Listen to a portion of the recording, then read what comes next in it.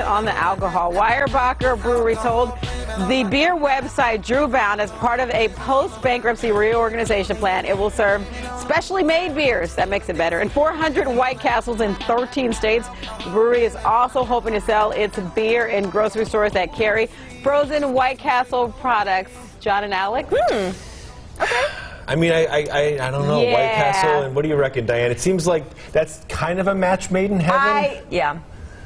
I got no answers. I mean, blame it on the alcohol. Am I even really here right now with this story? You can hear my voice, but you can't see me. Blame it. Ooh, spooky. Blame it on the alcohol. I'm back. Diane, how did you do that? TV magic.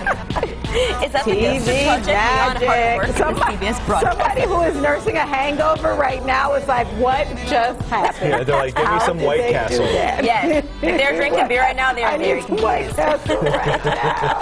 Yes. Well, I'm glad you reappeared, Diane. All right. Diane, if you're going to disappear, at least go home and, sleep. Yeah. And we'll see you tomorrow. See you tomorrow, Diane. All right. Sounds good. Thanks. All right.